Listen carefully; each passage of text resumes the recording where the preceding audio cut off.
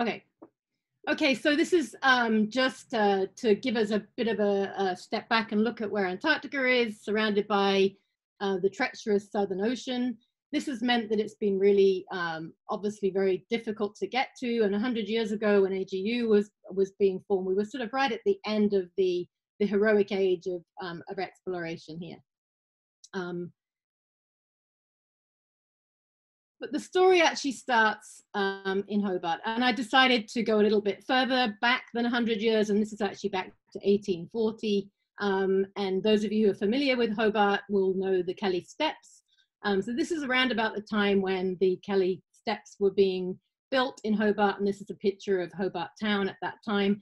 And this was the first time that I could find, by doing quite a bit of research before preparing this talk, and actually I have to thank my brother for finding this. This was the first mention of Antarctica in the media. So you'll see a recurring theme throughout this talk, which is basically about how we report what we know about Antarctica to the media. So I decided to start with this one. So this was the Hobart Gazette in 1840. And the thing that I thought was absolutely fantastic, if you read the first 3 lines of this, an interesting rather than important geographical discovery has this year been made in the southern Antarctic Ocean. Talk about understated. So 180 years ago, I guess we didn't really know how important Antarctica was going to be for us.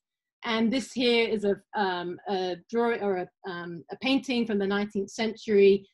This is the US ship, the Vincennes, which was captained by Charles Wilkes. And this is in Disappointment Bay in East Antarctica. Okay, so this talk is set up a bit like a timeline, 100 years. I split it up into 4 lots of 25 years. And these kind of fit in with my own story as well. So part of this becomes personal, and I talk a little bit about me and how I fit into all of this, sort of in the spirit of the Nye lecture. So we'll start at the beginning here, 100 years ago. Well, it's 101 years ago now, but you can. And this is a picture that most of you will probably recognize. This is the Shackleton expedition. And so this was actually not in 1919. It was a little bit before that. But I found here that 1919 was when Ernest Shackleton came back and presented the results of this expedition and what they found at the Royal Albert Hall in London. So I thought that was a nice way to tie this back to exactly 100 years ago. So this is how people came back in those times to report their findings. They had a lecture in the Royal Albert Hall, which, how nice is that? I wish we could all be there today, maybe sometime soon. And then this was sort of coming in at the tail end of what is known as the heroic age of Antarctic exploration. And this is a bit of a timeline here of the different expeditions that took place over this time period. And I know there are many different nationalities on this call, and I hope I haven't left anybody off. But there were multiple different nations that were all going down to Antarctica and sort of laying claim on different parts of Antarctica and putting flags up and things. Some of it was international collaboration, some of it wasn't. There was a bit of sort of back and forth of this is mine, this is yours kind of thing. But, you know, overall, there was a lot of sort of quite thrilling stories to be told coming back from people who had gone down there and gone across that treacherous Southern Ocean to explore the continent. So this is another excerpt from, this is now the Hobart Mercury, which exists today in 1918. This is a reflection. You don't have to read this. Obviously, it's not that easy to read, but I can actually provide links to all of this stuff that I found. But this was quite an interesting article that talked about, like, has it been worth it? They've been going down and doing all this stuff, but what have they actually discovered? Is it really going to be anything that changes our world? So that was just over 100 years ago. And then I just wanted to point out or give a shout out to a slightly different type of explorer. Many of the expeditions that have taken place had been sort of trying to, go to the continent and lay claim there. But there was also a little bit of science involved, mainly to do with looking for the magnetic South Pole. But I wanted to call out Douglas Mawson. He was a British-born Australian explorer who was also a geologist, and he saw the merit in going down and mapping the continent and getting some information of a different type. Different samples have been collected before, but not really any sort of mapping per se. So Mawson went down on this expedition. This is in the first period, the first Australasian period in 1911, and he'd been part of that. And this is a photograph here that was taken looking from a sea cave in the front of the Mertz Glacier tongue of the sailing yacht Aurora that they used for that expedition. Beautiful photograph. I can send the links to all of this where I found it. It's a very, very nice piece of history.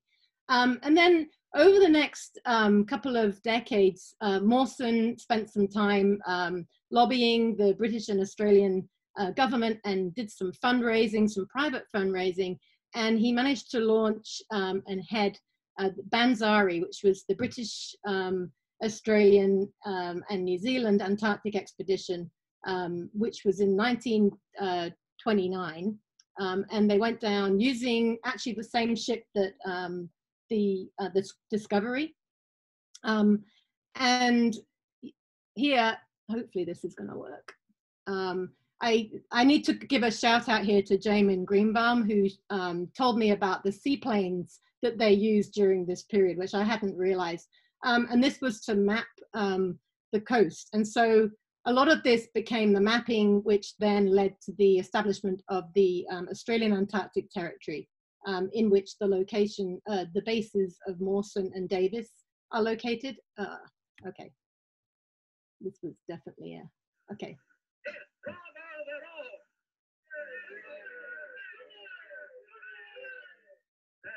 I hope you can hear that. So this was them taking off after launching the seaplane over the side of the ship. It's all a bit treacherous, especially seeing them bringing it back.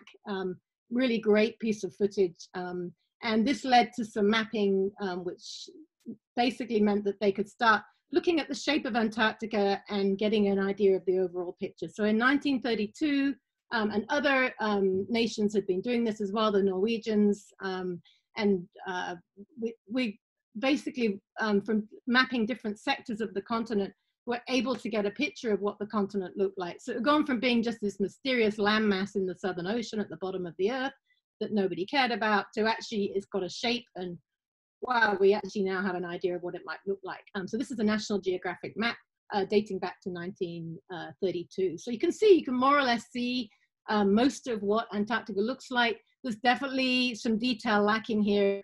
But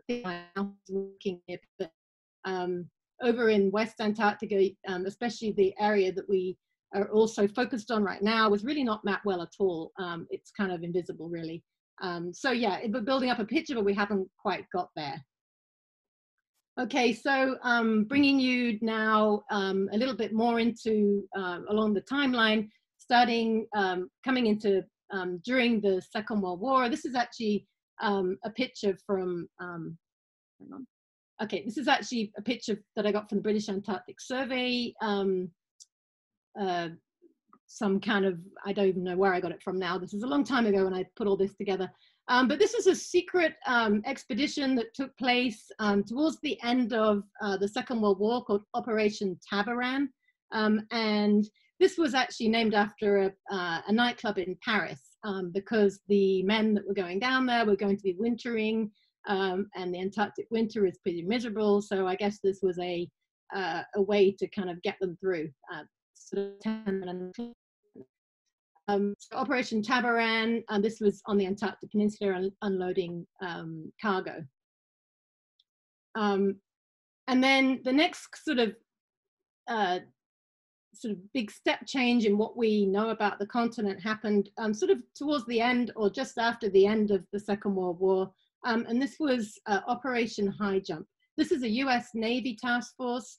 It had 4,700 men, 13 ships, and 33 aircraft.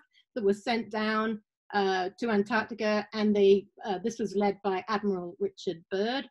And this led to the establishment of many bases studying over in West Antarctica mainly, including McMurdo and other bases over in West Antarctica.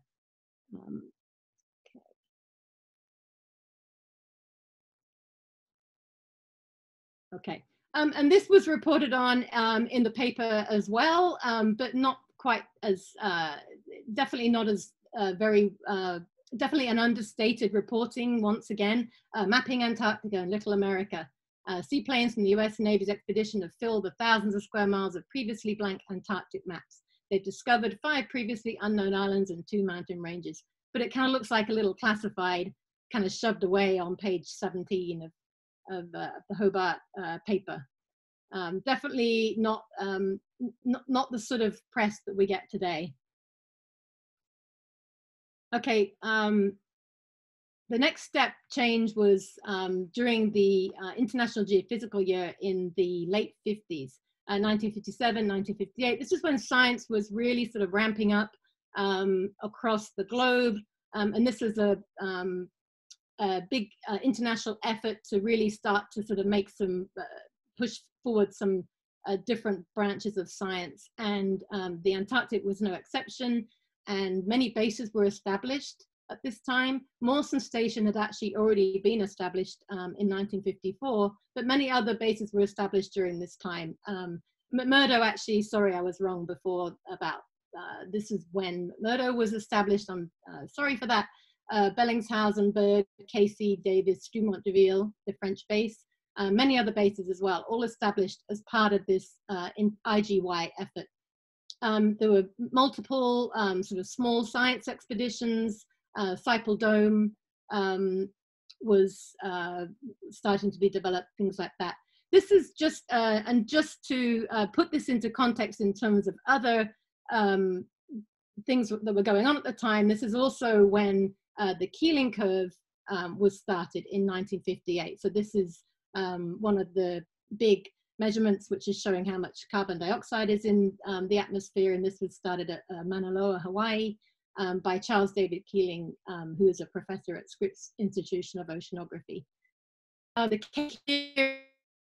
history of the signing of the Antarctic Treaty, which was the treaty between the nations that decided to move forward with international coordination in Antarctica. So there's a theme throughout this talk as well of cakes, celebration. I think that's the first cake so far. You have to bear with me here. I can't see any of my notes because the Zoom thing is over the top of it, and all of you and your cameras are over my slides. So that's why I'm having a little bit of trouble actually even knowing what's on my slides. I don't know if there's a way to move you all. It would be nice. Okay. So IGY just continued what happened there in terms of McMurdo and exploration of the Ross Ice Shelf. There was several traverses, and Ross Ice Shelf was reached from Byrd Station, going over to Little America. There was various instruments that were taken along that traverse. There was ice thickness using ground penetrating radar, and some surface elevation as well from leveling. So this is actually Charlie Bentley here. My pointer's not working, but over on the far left of this image is Charlie Bentley. He was involved in this IGY expedition. Okay, so this is around about this time, like right after IGY, is when various different groups started to come together. We'd already had the International Glaciological Society had already formed in the 30s, and the first Journal of Glaciology to come out about 10 years before IGY. The Australian Antarctic Program had also formed around about that time. NSF and NSF polar programs, and then the British Antarctic Survey were all formed sort of straddling IGY, SCAR, and also COMMAT, which is the Council of Managers of National Antarctic Programs. So this is all sort of getting people organized and getting the community organized, coordinating amongst all the different nations. So moving into the early 60s time frame, and just to show you what was happening over in East Antarctica, and this is again starting from Mawson Station, which, as I told you, had been established. And so what they did there in East Antarctica was set up a couple of fuel depots so that they could traverse across onto the Amory ice shelf. And this is a program that Bill Budd and Max Corrie were involved in the early 60s. They had dog teams. So this is Huskies we're talking about, that were taking sledges across the ice and over the hills and onto the Amory ice shelf to make their survey.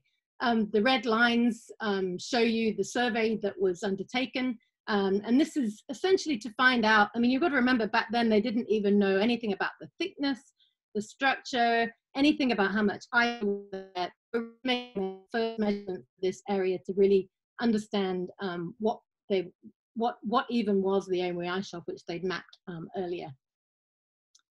So this is in the sort of early 60s timeframe. Over on the right, this is one of the first photographs of the surface melt streams on Amory ice shelf.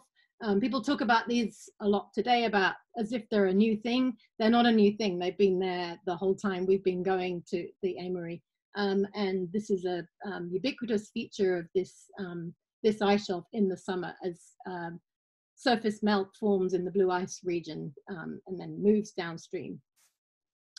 Okay, so this is showing you a little bit later, about 4 or 5 years later, a group of people, this is the Bill Budd, Max Corrie and Joe Jacker, went down again, and they repeated some of the survey lines, but they did a bit more in terms of surveying. They had theodolites, and they were measuring the velocity and the elevation of the ice along a flow line. And you can see here on the lines on the right, the measurements that were made at different places. Take a look at on the left. This was what the stakes looked like. They put these big poles in the ice shelf that were about 3 meters high. And this is where they knew where to go back to, and this is where they set up their stations. But there's a reason why I want you to remember this photograph, and you'll see that in a minute. So they found, the essential things that we know now about the Amory ice shelf, how fast it's moving, how thick the ice is, these kinds of things. But obviously these are very much spot measurements, just a few places where they can go because they're on the ground, and this is a huge ice shelf. So they got a little bit of an idea, but it was just, limited by what they could do by traveling just on in situ. So moving now into halfway through the timeline into 1969. This is actually a key year, I guess, for me and my story, because it's the year I was born. So there you go. I've just aged myself. And also it's the same year when the first all-female and female-led science expedition occurred in Antarctica. And so here they are by the South Pole. And this is 6 women that really did sort of lay the framework for women in Antarctica and doing field work there. So this was quite interesting to look for in the media. So I spent quite a bit of time actually trying to find media stories about this. And I did find one, and here it is. And this is November 1969. I don't know anymore what exact publication this was, like the Milwaukee Daily News or something like that. Very, very hidden. It was really okay, I've just been told my internet connection's unstable. Hopefully you guys can all still hear me. Okay, the reason why I suppose this was so difficult to find any information about is, remember, this is 1969, and something else really big happened in 1969. Men landed on the moon. So I guess everybody's attention was on that, and the sort of first female expedition to Antarctica wasn't really registering. But anyway, so here we are moving on a little bit further, moving into the 70s. And this was a time when a very pivotal paper came out, and this is John Mercer, and this is all the way back in 1978, he published a paper that in Nature that predicted that there might be a very weak point in West Antarctic ice sheet, and that there's a link between greenhouse warming, so carbon dioxide greenhouse effect, and the melting ice sheets in West Antarctica, and that we, because West Antarctica is on bedrock, largely lying below sea level, we actually could be in real trouble in terms of sea level coming off Antarctica as the ice sheet melts. Somebody needs to go on mute. Thanks. So this was a real pivotal paper, and this was what we now call the marine ice sheet instability, or MISI, and I'll talk a little bit more about that as we go on. Okay, so this around about the same time is also when early fieldwork was being done on Ross ice shelves, and this was the RIGS survey. This is the Ross ice shelf survey, which was led by Charlie Bentley, and Bob Thomas and Doug McHale were also part of this, this pivotal expedition. These grids here that you see in the middle, these dots are seismic soundings, where they got very accurately the thickness of the ice, but also the thickness of the water column or the ocean underneath the ice shelf as well. So this was a really key information to get the shape and structure of Ross ice shelf.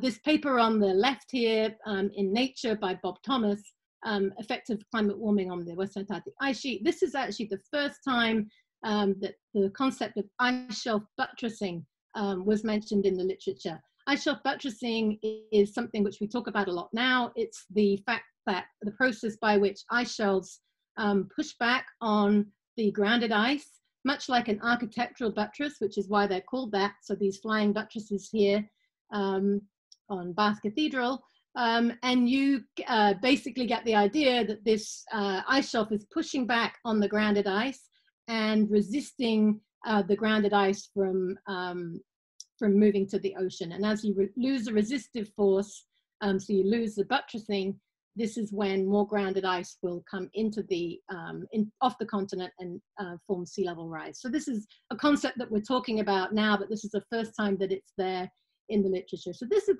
the sort of early warning signs that things might be changing in West Antarctica. These two papers, Mercer and then Bob Thomas. So around about this time as well is when we had some airborne surveys. This is the SPRI NSF TU Delft Airborne Survey, and these are the ice streams A, B, C, D, and E, the Saipan coast of Ross Ice Shelf. We now have named these ice streams because they weren't very imaginative names. And so this was really a key step forward, because we could actually now see the real thickness, but also layers and something about the structure inside those ice streams, which is very useful for the modeling efforts. Okay, and then the other big thing that happened in the 70s was, of course, the launch of Landsat. Now, Landsat is a satellite series which is still flying today. The 8th Landsat is flying now, but this is a overlapping or a continuous monitoring using visible imagery, basically taking photographs, but from the vantage point of space. So once you get into space, you get a much bigger area that you can cover, and because Antarctica is so vast, this means that we're able to get pictures very nicely, which, remember I talked about the boots on the ground, the people trying to make measurements, spot measurements. This puts that all into context, because you now have this big satellite view of what the ice streams look like. Just a little bit now about modeling. I mentioned modeling a second ago, but just think about where we were in the 70s in terms of modeling. These are the kinds of computers that we had. I remember a computer like this when I first started working on Antarctica. And yeah, if you think about the type of models that they were running at the time, very difficult. The computing power just wasn't there. Joe Jacob told me about the time when they used to, before this, when they used to use punch cards for modeling. This is a totally different world to where we are now. These are the kinds of grids that they work with here on the bottom left and bottom right, the accumulation and the bedrock shape. Very, very primitive picture of what the ice looked like, because we just didn't know, we didn't have the information. Okay, so around about this time, I was working with computers like this, actually, with Chris Rapley. And I was doing maths and physics at UCL. And I was sort of enjoying it, but it wasn't until I took a class with Chris, and I know he's listening today and he's probably going to be very embarrassed that I even mentioned this, but he was teaching a class that suddenly kind of made science make sense to me. It was physics of the earth, and that was the I would study, but I guess I hadn't quite realized it until that point. So meeting Chris was a pivotal point in my whole sort of science career. He introduced me to Seymour Laxton. Seymour was a postdoc, and we did a project together mapping icebergs in the Weddell Sea, actually an iceberg that carved off Larsen ice shelf. So very similar to the iceberg that carved just a couple of years ago from the same ice shelf, and it tracked up through the Weddell Sea, and we managed to track it in satellite imagery, passive microwave imagery. So this was when I was at UCL, and this is a picture of Holmbury St. Mary, where Chris and Seymour were working. And then over on the right, around about the same time, this is the first IPCC report that came out. This is FAR, the first assessment report. IPCC is an international consortium. It's a consensus of what's happening with the climate, and was kind of a pivotal document, and it sat on my desk when I was doing my PhD, and it became kind of the motivation and background for a lot of the work that many of us were doing at this time in the 90s. Around about the same time, this is when we got our first satellite mosaic. This is AVHRR, and this is a USGS mosaic. And if you look very carefully, you can see the ice streams flowing off the continent and out towards the edges to the ice shelves. And I remember Bob Binshadler telling me that this was a real aha moment in his career, because this is when he could take a step back and look at the continent and see the ice streams flowing. And it was like the whole thing kind of fell into place, and he could really see how it all hung together, which was very difficult to do before because of just these piecemeal surveys that people had done on the ground. And over on the right is it on the front page of EOS, which is the AGU journal. Just a snapshot of that over the Cyprus Coast ice streams.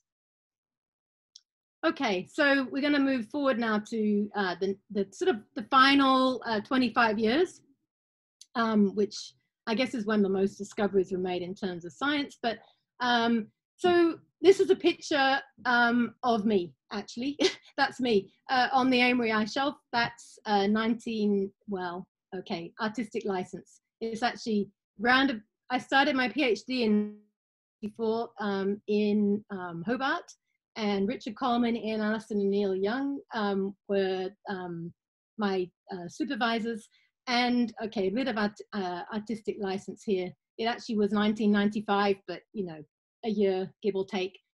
And what we were doing there was we were on Amory Ice Shelf. I was on Amory Ice Shelf as part of a GPS survey to calibrate and validate radar altimetry, because the ERS-1 altimetry, when I was back working with Chris Rapley, this is when the satellite had just been launched. It had been up for a year or two by this point, and we knew that we had to validate the measurements on the ground to know that the heights that they were delivering were accurate. So that was why we had this GPS survey planned out on Amory Ice Shelf. So that's me on Amory Ice Shelf. And remember that stake in the other picture? So that is actually one of the same poles that I'm standing by. That pole that you see there is one of these poles from the Max Corrie survey 25 or so years earlier, 26.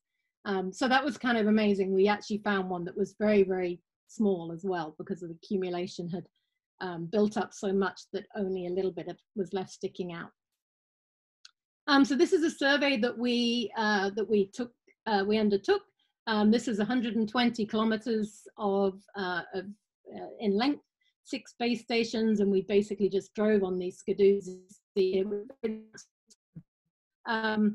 And we did a kinematic GPS survey along that grid, and the lines that you see, the arrows, are the satellite ground tracks that we were validating. So ERS-1 is a radar altimeter. So this is where we were at this time. And Jonathan Bamber, I had met him. He was a postdoc actually with Seymour. So I knew Jonathan from MSSL. Jonathan Bamber published a digital elevation model of ERS-1, and this is it. So this is our first digital elevation model of the Antarctic continent from satellites. You'll notice there's a little bit of a discontinuity here around 82 degrees south. That's because the ERS altimeter only went that far south. So there's a hole in the pole, which was filled in by the SPRI data, which I had mentioned earlier. So this was the aha moment for me, I think, when I saw this, this DEM, and then with this going on top, which is Alan Warner put together, called the balanced velocity method. And basically, if you know the shape of the continent and you know the accumulation, you know how fast the ice has to flow for the ice to stay the same size. And so this is what Roland did. And this is where, for me, the ice streams jumped out and I could really see it. So this picture here on the left, which is, you see these sinewy rivers flowing out from the middle of the ice sheet out towards the edges. This is where you can really start to see the ice streams jumping out at you, and the outlet glaciers sort of receiving all the mass flux. Okay, the other thing I didn't mention on this plot was the top right here is an interferogram over Rutherford ice stream. And this was the first interferogram over Antarctica, and it was quite transformational because it showed that we could pick up very, very small signals of displacement, which was going to be used later to find the grounding line. So this was also around about the time when I was starting my PhD. So with this, the digital elevation map, the validated altimetry, the models of mass flux, Ian Jochen also used SAR, but this is a speckle tracking type of SAR instead of interferometry. And in this case, he was using it to get measurements of velocity, tracking the ice packets as they flow along the surface of the ice. So this is Amory Ice Shelf, which is over here in Roland's map, and brought out here in Ian's map. And you can see that the speeds at which it's traveling at are very, very large. Towards the front, it's something like 1,000 meters per year. It's not the sort of speed that you would notice if you're standing there, but if you put a GPS there, you could tell it's moved after you know, you can detect this in a GPS. Okay, so roundabout, the next thing that we did in terms of mapping was go more around the continent, and this is a map that Eric Rigno put together, compiling SAR tracking, so tracking the speckle tracking of SAR to get the velocities all around the continent. So this is all of the data that was available at the time. So you can see here, and it's a slightly different color scale, but fast flowing is in pink or magenta, and slow flowing is in green. And the ice streams are very nicely depicted by this as well. And you can see we've got pretty good coverage around Antarctica. Okay, so the survey that was taken in by Max Corrie and Joe Jacka and Bill Budd in the late 60s with the poles that I showed you is on the left here. And on the right, it looks like the same map, but it's actually different because now we have GPS on here as well. And this is some work that Matt King did, and he reanalyzed some of these GPS data that had been collected and compared them with the old Max Corrie data to get an idea of how the ice shelf had changed between the two times. So this is when I met Matt. He was also in Hobart, part of our group at IASOS and the School of Surveying at University of Tasmania. Okay, so other work was being done in different places in Antarctica, and this is back to Saipan Coast. Velocity map again from SAR here on Saipan Coast, and other GPS work that was being done by Bob Binshadler and Sridhar Anandakrishnan. And in this case, they had put GPS out on the Willans ice plain, and they managed to detect a very interesting motion, not just tidal motion, but also this interesting sticky behavior in response to changing tides. So this was sort of also happening around about the same time in the kind of mid to late 90s. Okay, so this is a, now I'm going to just, oh, hang on. Okay, sorry. Okay, this is the ramp mosaic. This is not, instead of speckle tracking to look at the velocities, just looking at the static amplitude image from the synthetic aperture radar and then put them together all around the continent. You can see here that there's edges to this, straight edges, because this is multiple images that have been put together to make one mosaic. This is Ken Jesik's ramp mosaic, the radar Antarctic mapping project. So again, we have a very nice mosaic of the whole of Antarctica and how it looks from space, but this time it's in a different frequency rather than being visible. This is now in radar, and so slightly different textures we can see here over the ice sheet, and different things that we can pick out. And then Ted Scambos in 2003, he used MODIS visible to also make a mosaic of Antarctica. This is actually called the MODIS mosaic of Antarctica, or MOA, as we all call it. And this is 250-meter resolution, which was very high resolution and really great for putting other measurements in context when you plotted on top of these imagery, so you could really see where your data were being collected on the continent. Okay, so Ted also, around about this time, put together a sequence of incredible imagery which showed us for the first time the collapse of, well, for me, I remember this very clearly, this calving event, or a disintegration event. It was, anybody really thought that this was going to happen. I think the time scale on which this happened was much shorter than anybody really thought. So this is a Landsat image from 2002. And here we have the ice front. And this is 2000, this is just 6 weeks later. So this is January to March. And the whole Larsen B ice shelf has collapsed. Back to Amory, just around about the same time, this ice shelf was not collapsing, and even on the bottom left here, it's not collapsing either. It's just carving an iceberg, which is quite a routine thing for it to do.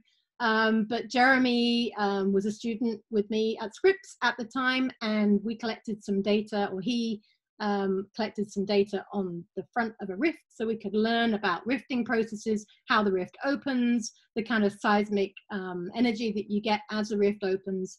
Very nice analysis showing about how rifting and carving linked together. So using different geodetic or geophysical techniques to understand about the ice sheet processes.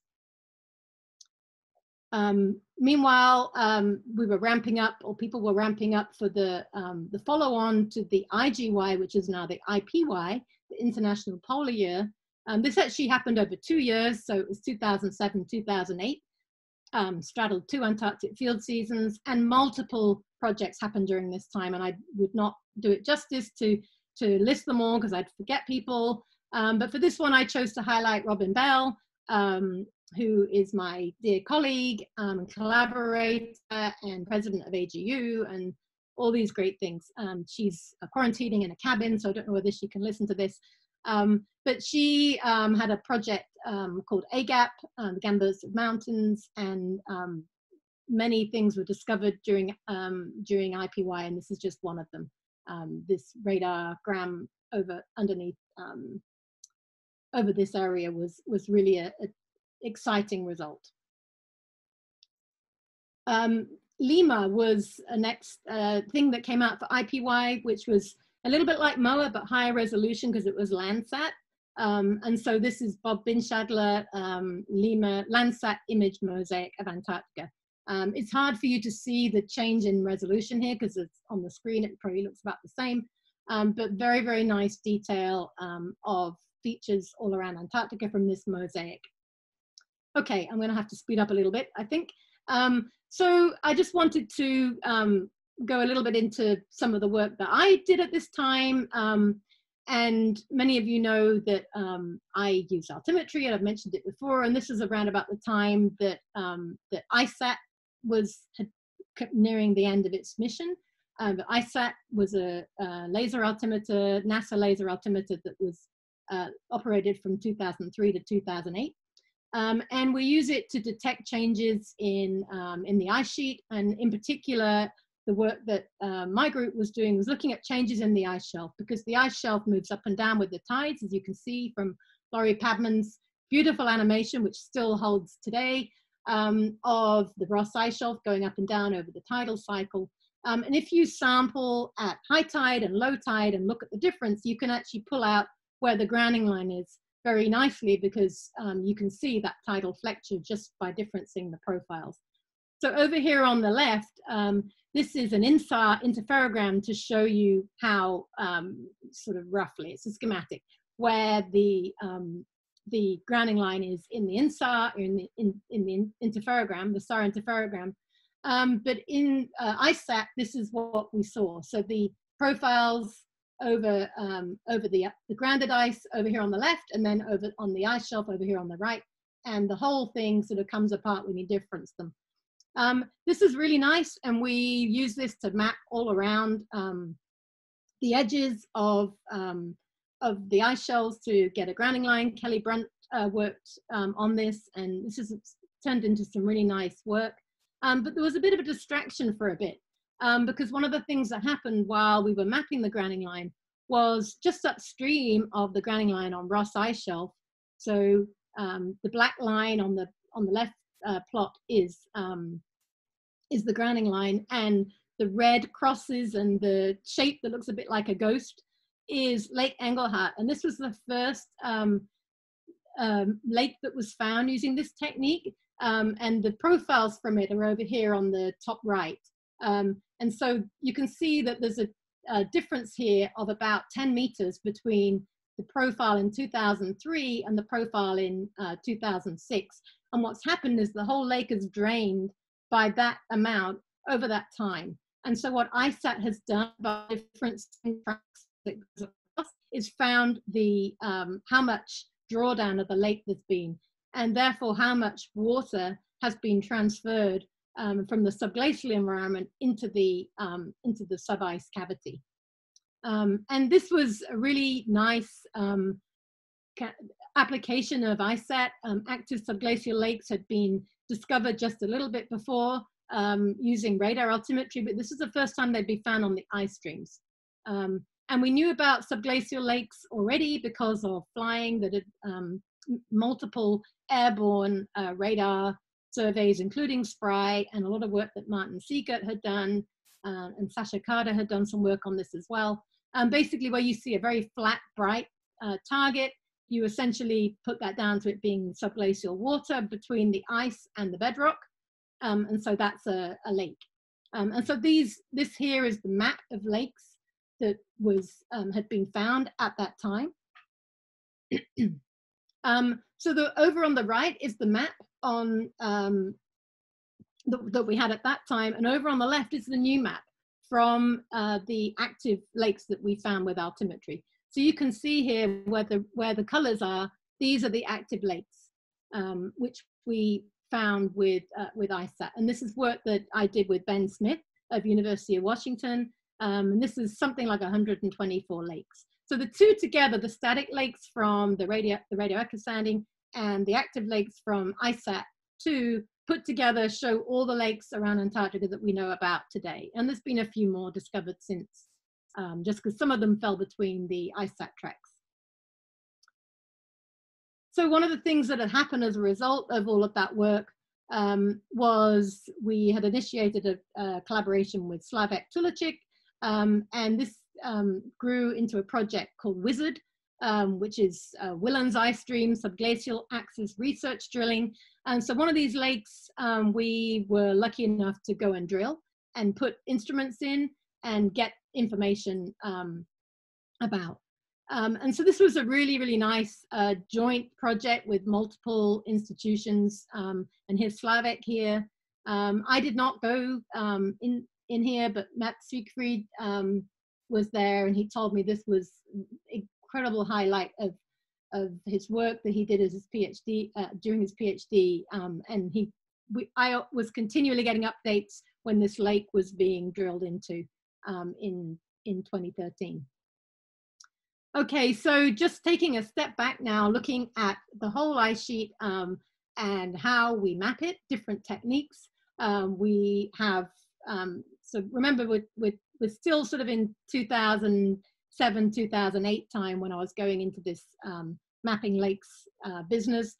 And there were other people who were looking at the grounded ice and trying to understand how much ice was there, how much was being lost, what's the long-term sort of mass change in the Antarctic ice sheet, because that affects us all as the ice goes off the ice sheet and into the ocean and causes sea level rise.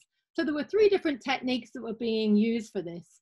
So I'll just start over on the left for GRACE. So GRACE is a pair of satellites which measures gravity, laser altimetry, and also radar altimetry. So NASA laser and ESA radar. And then also SAR. So SAR was also on ERS. So different techniques being used, coming all together. Different people getting different maps of radar altimetry. So Duncan Wingham, Jay Zwally, Hamish Pritchard. And these are different maps. And the reason why these look different is because it's different time periods that are being looked at, but it's also slightly different instruments and slightly different areas over which they're averaging. So you're going to get a slightly different answer. And so the general pattern was similar, and the overall signal was about the same, but at this time there wasn't complete consensus, especially when you started looking at the different techniques. So for altimetry, I just put Hamish there, and then Isabella Belliconia, gravity, and then Eric Rignot for input-output method, using SAR and knowing the thickness, looking at the fluxes across different flux gates. So comparing these three methods is a way to really understand how the ice sheet is changing on the grounded ice.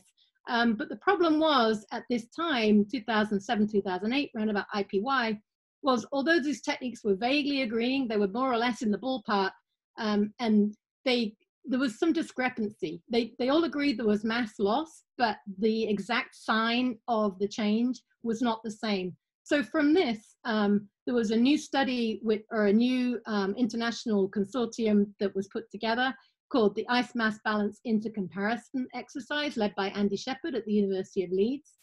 And this is the first IMBY that went from the early 90s until 2012. And this is what Antarctica looks like in that time series. So you can see dividing in the different regions, overall mass loss, but mainly coming from West Antarctica. You actually see it positive here because it's plotted as sea level contribution rather than mass loss. Okay, I need to jump a little bit. So 2007, 2008, also the time of the IPCC that came out, which was the fourth assessment of the IPCC. And this came out basically saying, hey, glaciologists, you need to know what you're doing because we can't put the ice sheets in here because we don't know how they're going to change in the future, and neither do you. This is a bit of a wake-up call for glaciologists, actually. And round about this time, right after this report came out, was when two different groups were put together, but they worked together internationally. Sea Rise in the US, led by Bob Binshadler, and Ice to Sea in the UK, led by David Vaughan of British Antarctic Survey. And these were consortiums of ice sheet modelers and people with observations that can help improve the models to really try and understand and improve our models so that we can know what's going to happen in the future with sea level and mass loss from Antarctica. The plot here of the drainage basins shows you the potential sea level in all the basins of Antarctica. East Antarctica is particularly alarming. There's a lot of mass contained in that part of the ice sheet. West Antarctica adds up to about 3 meters or so of sea level equivalent. But the point is that we really didn't know what this signal was going to be, and we couldn't predict it into the future, and that was a problem. So this is a joint thing, NASA, NSF, NERC, everybody together trying to understand how things are going to change in the future. Okay, so just to kind of talk a little bit about ice shelves again and what you can do with radar altimetry over ice shelves. Jenny Griggs and John Bamber had created an ice draft map.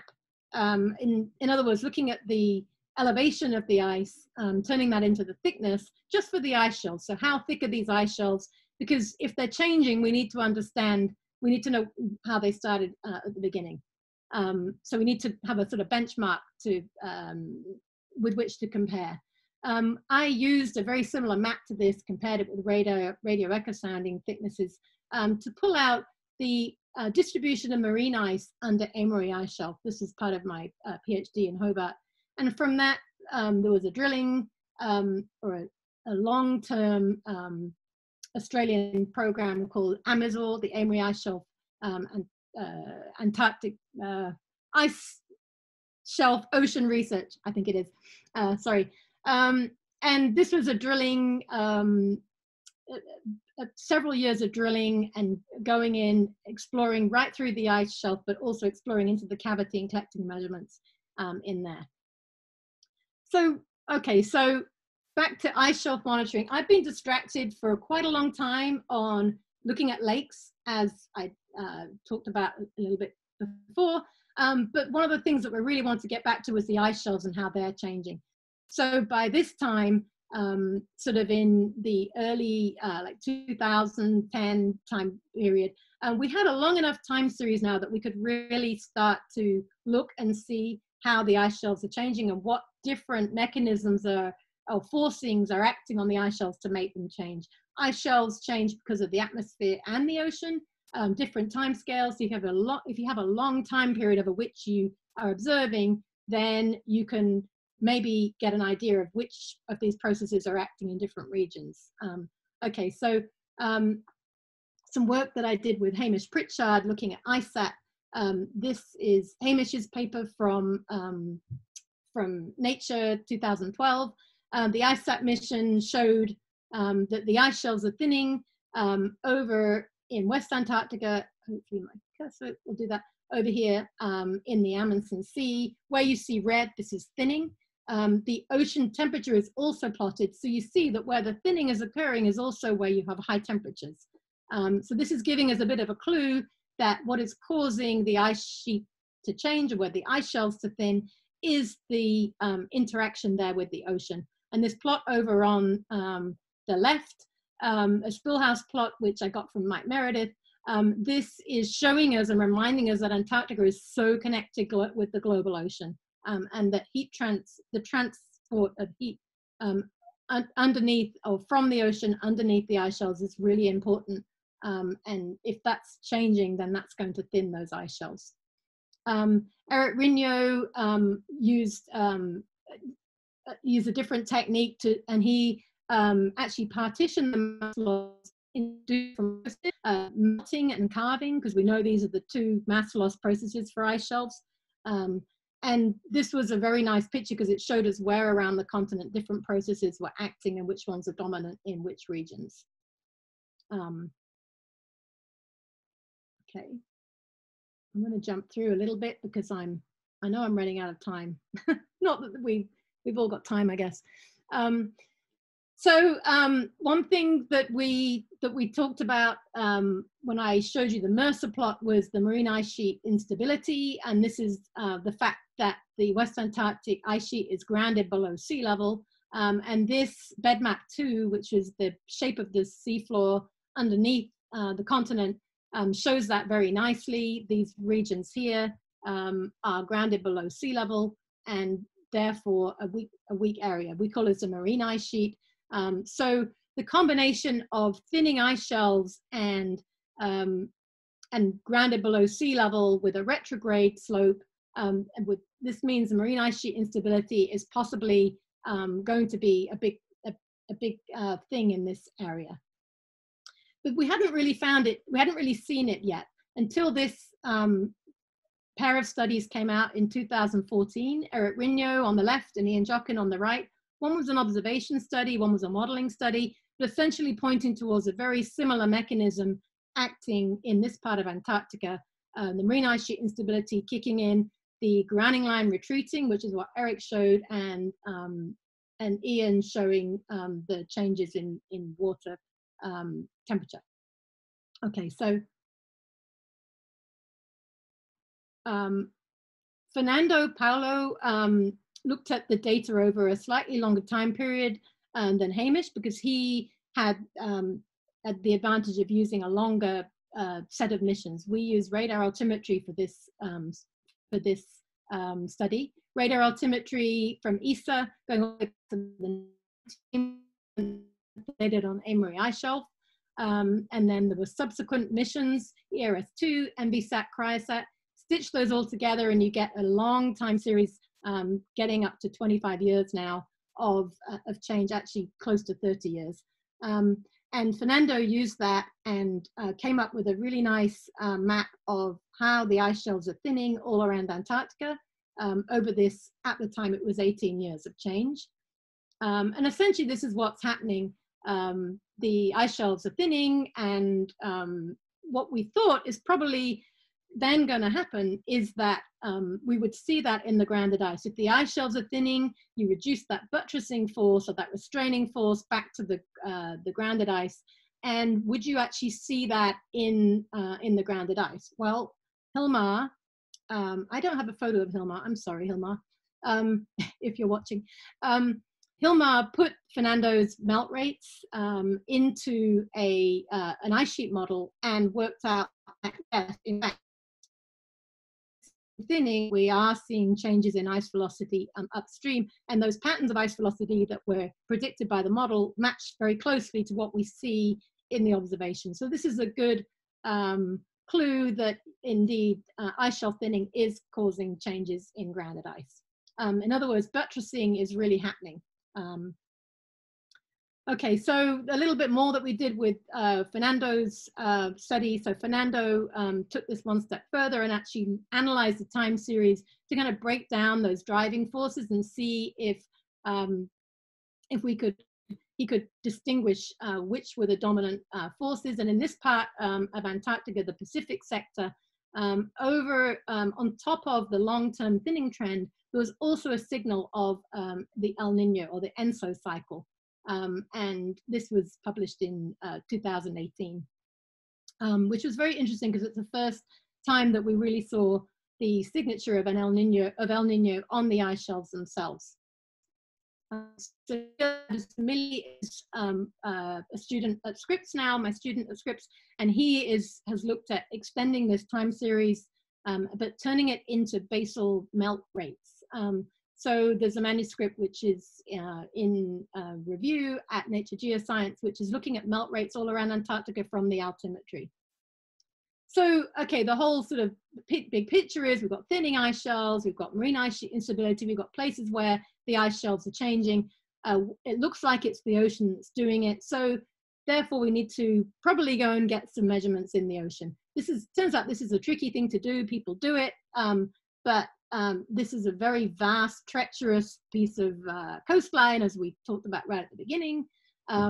And it's a huge amount of area to go and make measurements. So how do we do this? Well, there's pretty innovative ways that people are doing this, and I'll just show you a couple of examples. This is a study looking at the Ross Ice Shelf. where we put 6 Alamo floats, which are air-launched floats with automatically profiling floats, and they were put along all across the front of the Ross Ice Shelf, which is about the size of Texas or France. So this is a big ice shelf, and so really six points isn't really enough, but it's better than nothing. And $1,000 an instrument. This was sort of a bit of an experiment.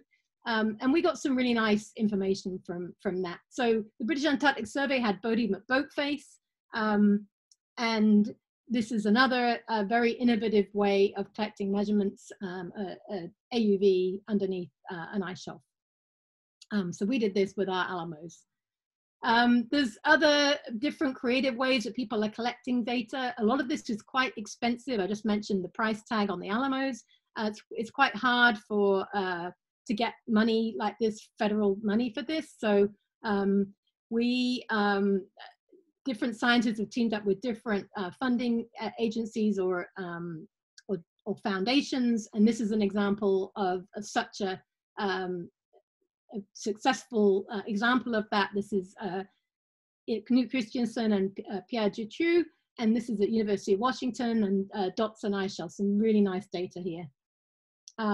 Just another way of collecting information about the ocean for validating our satellite melt retrievals is using phase-sensitive radar deployed on the ice shelf themselves. This way you can actually look at how the ice thickness is changing, and you can use that to validate the satellite measurements. All right, I'm going to bring us up to the present day, and you're probably all glad because it's actually gone on a bit. So present day, here we are, 2019. This is a picture of Matt Siegfried, who was my former student. He's now an assistant professor at the Colorado School of Mines. And this is my student, Philip Arndt, on the left. So Matt and Philip went to Antarctica in December. They were actually still there while I was giving this talk for the first time. Subglacial lake project that we had, SALSA. So this is where we are in 2018. We have a very nice understanding of how much ice there is in Antarctica. This is a beautiful REMA mosaic which is the Polar Geospatial Center, which is a very high resolution imagery from WorldView, which is also has height information in it from ISAT and Cryosat. We also have had decades worth of Operation Icebridge. And so this has been incredibly important for collecting information about ice thickness and also ice elevation all around the continent, and bathymetry information. So we really are in really good shape in terms of data sets. This is the new bed machine that was launched in December. This is Matthew Mollerheim, and his new, this is going to be now input for models for the future. This is what the current sort of state of what we have for ice velocities for Eric. This is continent-wide now, similar to what I showed before, but now we have complete coverage.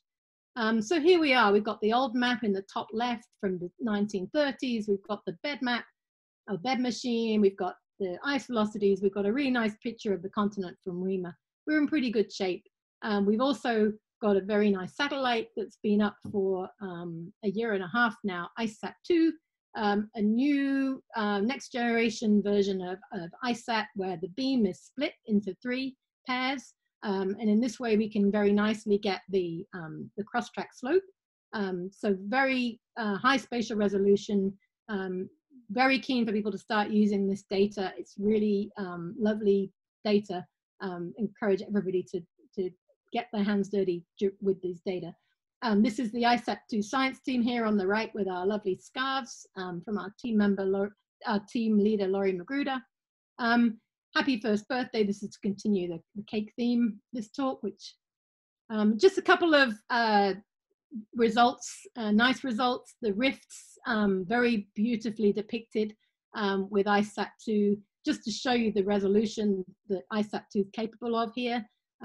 Very nice structure here in the rifts, on the rift walls and melange inside. And then over on the right, those Amory melt streams, which I showed you from the 1960s. Here they are again, and here they are in ICESat. So the green laser of ICESat can penetrate through water. So you get a signal return or photons from the surface of the water and then photons from the lake bed. So the difference between the two tells you about the thickness of that water column, in other words, the water depth, which is really going to be transformational in terms of working at water volumes. So looking over the whole ice sheet, and here's Ben, ISAT-2 guru. And this is a paper which I'm delighted to tell you all was just accepted yesterday into Science. So it will be coming out at the end of April. And this is an effort by the whole land ice team of the ISAT-2 team, putting together, looking at Greenland and Antarctica, but this is just Antarctica, over the whole ice sheet, grounded ice and the ice shelves, and looking to see where it's changing. And yeah, keep an eye out for that coming out at the end of April. Okay, so INBI-2 has also just come out, and INBI-2 for Antarctica. So this is what I'd already showed you for INBI. INBI-2 shows a scenario of increasing sea level rise, in other words, increasing mass loss, which is coupled with separate information from a different set of satellites looking at sea level, showing that the rate of sea level rise is accelerating. This is quite alarming. We now know that the ice sheets are, everybody's eyes are on the ice sheets, and it's become very relevant to society and thinking about climate change and how the planet is changing. And this is a little bit about how the IPCC has evolved. This is in the 90s, where we are with the first report. This is when we were told we didn't know what we were doing. And now we are at the stage where we have just had our own report a couple of years ago, the SROC, the Special Report on Ocean and Cryosphere in a Changing Climate. And we're also just starting to, we've been doing models, and models have been coming out in journals, which will be going into the next IPCC. So this is ISMIP 6 for the AR6, the 6th report. So this is quite incredible when you think that we've moved from being told we don't know where we are to now we're actually running models, especially for an IPCC. So back to Philip and Matt, why were they there finishing up SALSA and not me? Well, when I discovered the lakes, this is me back in 2007, I had a young family. And so these girls are actually now no longer little kids, they're teenagers, and we have Daisy now as well. So, I mean, it's kind of a big commitment to go to Antarctica when you have a family. And I have decided to not make that commitment. And I've been very lucky that I've had students and postdocs and other people who've been willing to run field programs for me. But that's not to say that all women have made that decision, and there have been a lot of real leaders in terms of exploring Antarctica. And here you see as many women as I could get on this figure without it just getting crazy. I actually am on there too. I was the first woman on the Amory Ice Shelf, apparently. Kelly Faulkner, Julie Pallet, Robin Bell, the first women here. We have Christina Holbay, Ginny Catania. We have Jane Francis, and then this is Jackie Ronnie, and the Ronnie Ice Shelf is named after her. Okay, and this is Ingrid Christensen, who was the first woman to see Antarctica in the 1930s. These two. Okay, so with this in mind, I mean, the field is definitely changing. In the last couple of years, I've seen a big change in terms of people's attitudes. There's a lot of now awareness of why it's so important to have such a diverse group, not just in terms of gender, but also in terms of race, and different people from different backgrounds studying the ice sheet to bring all different knowledge and understanding to this. So yeah, this has become definitely an issue many of us are aware of. The other thing that we're all crucially aware of is how important our science has become to the public.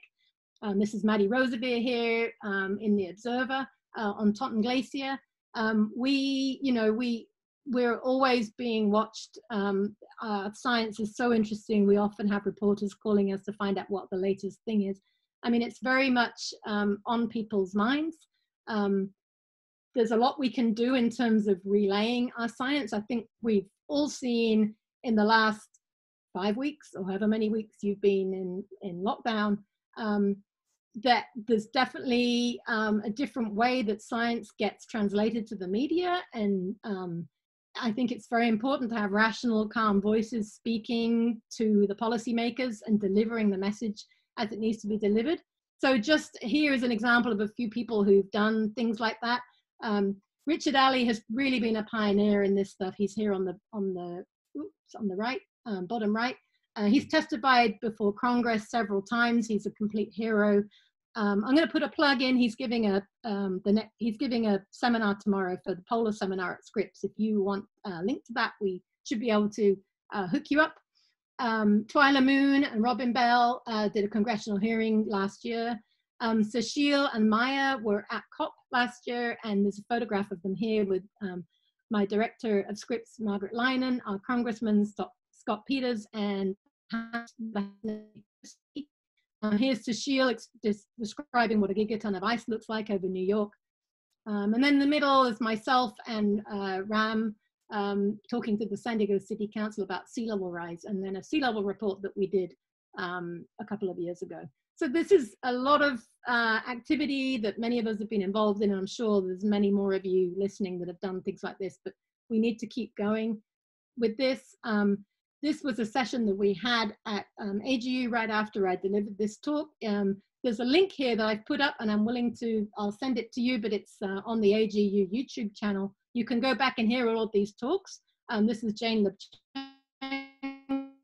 Lubchenco, who basically said that we have a, it's sort of we're stewards of the knowledge that we have as scientists. We need to get that information out there to the public, and we're in a privileged position to study the Earth, and we need to sort of get that information out there. We have a responsibility. So this was a very pivotal session. Chris Rapley was very instrumental in getting this going. So I encourage you to listen to this. Planning for the future. I mean, a lot of you might not know how much effort goes into planning missions and things. I was on a decadal survey, which was looking forward to the next 10 years. This was a lot of work and a lot of people in the room figuring this stuff out. So a lot of groundwork. It's also being used to prop up my laptop, so it's been very useful. Thwaites Glacier, I think next week Sridhar will talk about this. So I'm not going to belabor this here, but we've realized that Thwaites is a big area that we need to focus on. It's thinning fast. There's circumpolar deep water going underneath the ice shelf and melting it. And there's a big joint NSF-NERC field program that's just completed its first field season, and looking forward to Sridhar's talk next week all about that. Okay, so Operation Icebridge has just wrapped up in this sort of brought it all back to Hobart, because the last season of Operation Icebridge was out of Hobart, going into East Antarctica, which I think we're all realizing, well, many of us realized all along, but East Antarctica is very, very important in terms of future sea level rise from Antarctica. And Hobart has that vital central location in terms of accessing East Antarctica. So NASA and Australian Antarctic Division joined up for this. And here's a lovely cake that was made for that. Slightly somber note just to talk about the heroes who we've lost during this time. Yeah, there's it's a closed community, and it's very, you get to know people very well, and these are some of the people who we've said goodbye to over the years. So I'm going to leave you in the words of Mawson. This is where the title of the talk came from. This is a $100 note that he appeared on for a while in the 90s.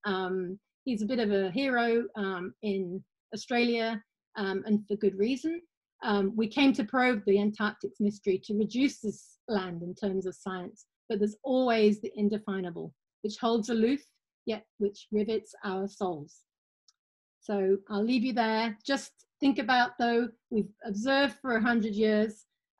It's a long time for us as humans, but it's a really short time for an ice sheet. Ice sheets change on very, very long time scales, more like millennial time scales. So 100 years of understanding Antarctica and really only 50 years of observing it properly with geodetic measurements is not really enough to really understand truly how this great ice sheet is changing.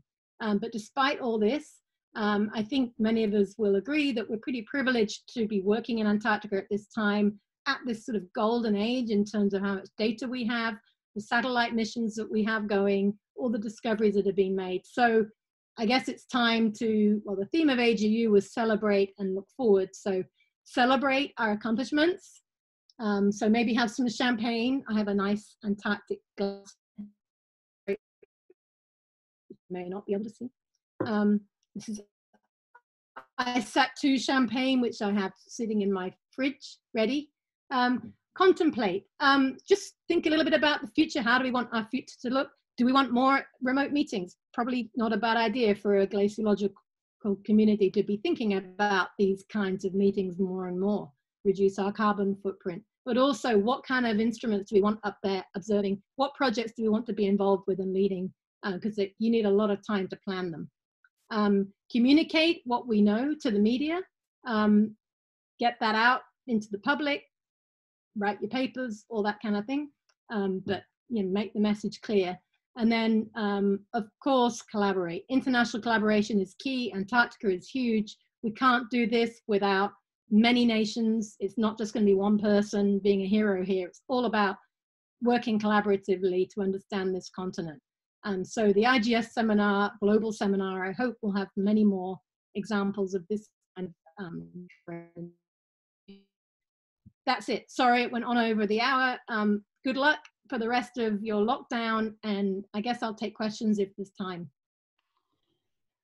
Hi, Helen. Yes, I was going to say, maybe we could have 2 or 3 questions if people have them. If you type in the chat, I will find you and unmute you so you can talk. So if anyone has a question, just write yes in the chat and we'll find you and allow you to ask a question verbally.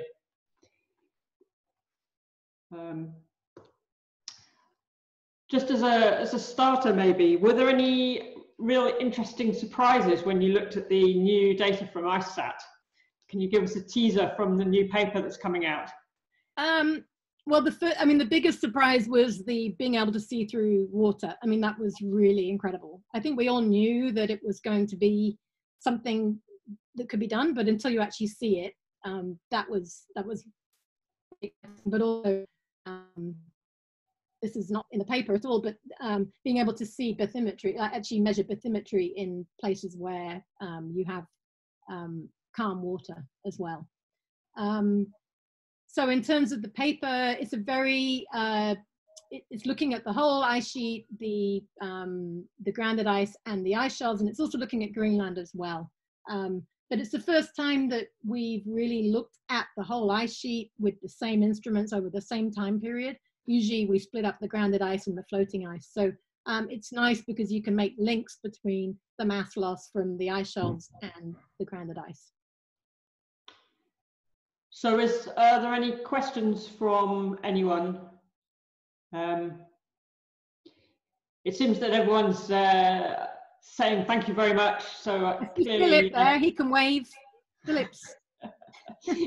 Just to advertise next week, as Helen mentioned, Sridhar and Antakrishnan will be talking about results from Thwaites Glacier. So hopefully see lots of you then. So thank you indeed, Helen. That was really wonderful. Thank you for starting Thanks so much, everyone, and good luck.